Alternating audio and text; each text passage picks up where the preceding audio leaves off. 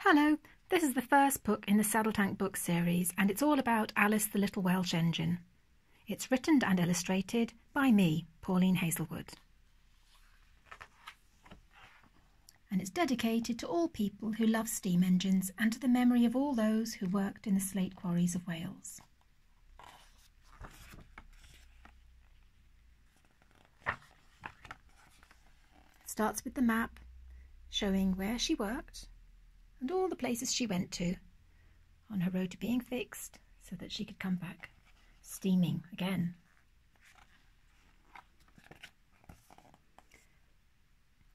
High up on a mountain in North Wales, a little engine called Alice would spend all day chuffing around one of the largest slate quarries in the world.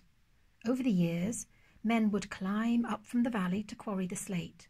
They loaded it into her wagons that she pulled to the incline, and the slate would be sent down to the valley below for roofs and floors and tombstones.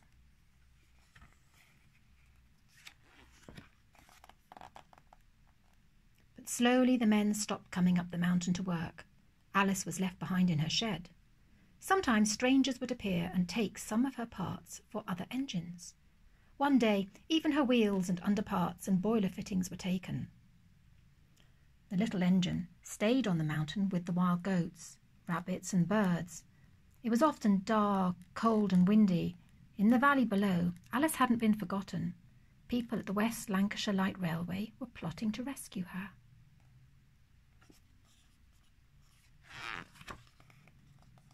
That's her shed high in the mountain on Australia level at Denoric Quarry. And you can still visit it. And there are lots of goats up there too.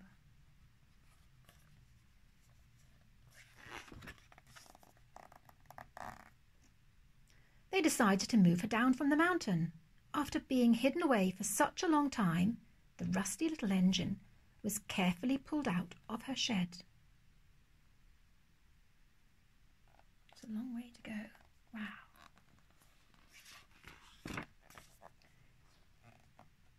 She was so high up on the mountain that it took a very long time to lower her down to the valley, hundreds of feet below.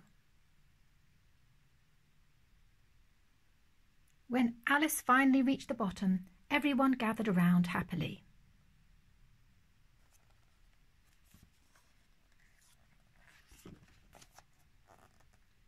It was only the beginning. Now she was loaded onto a lorry and taken to a workshop in Preston in Lancashire, where they had to remove her boiler. Then she was loaded onto a lorry again and headed off to a new owner in Wales. Soon, Alice arrived at a little railway station near the Bala Lake. Other engines were there that had worked at the same quarry, and lots of her parts too, all now carefully brought together and owned with Alice by the Reverend Cliff.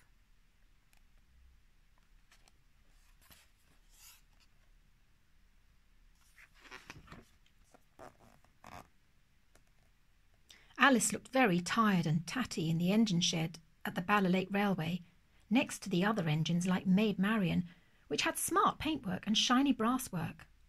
Time slipped by while everyone thought about what to do.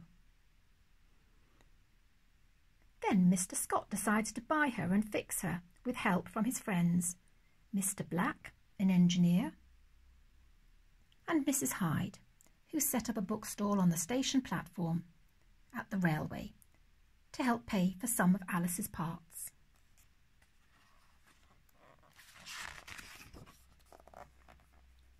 Everyone began cleaning away the rust and grime.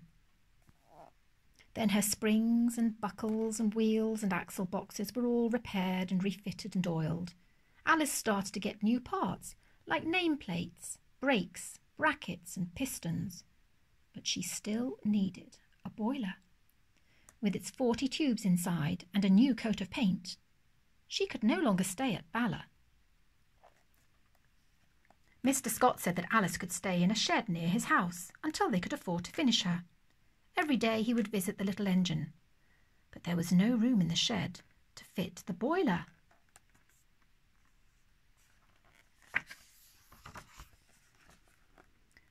Well, one day a tractor came to tow Alice. Her heavy wheels left marks in the road, and she made a very loud noise as she was towed all the way through the village of Llanderfell to the old school house.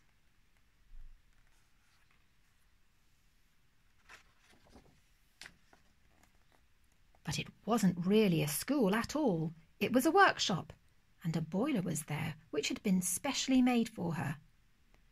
The new boiler was soon fitted snugly into place under her saddle tank. Alice now had lots of valuable fittings, so Mr. Scott sent her to Boston Lodge, the oldest railway workshop in Britain, where she would be safe. Finally, the last pieces were repaired. Her lubricator and lever were added, her brasswork was polished up, and Alice was painted. The little engine was now ready to make a trip along the railway track.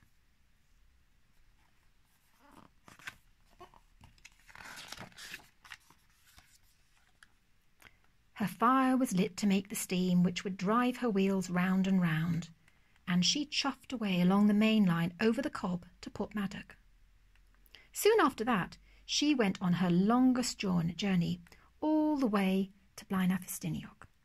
Now that Alice was fixed, it was time for her to go to Leighton Buzzard Railway to work, as they had paid for her boiler. When Alice arrived, there were lots of other engines there, already waiting in the engine shed, and there was a steam gala.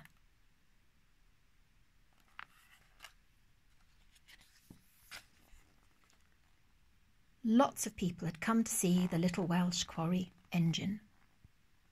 The other engine drivers tooted their whistles. Mr. Scott gave a speech. Mrs. Hyde appeared and popped a bottle of champagne and poured it over Alice's nameplate. Everyone clapped and cheered. They were all there to welcome Alice, the little Welsh engine, to her new home.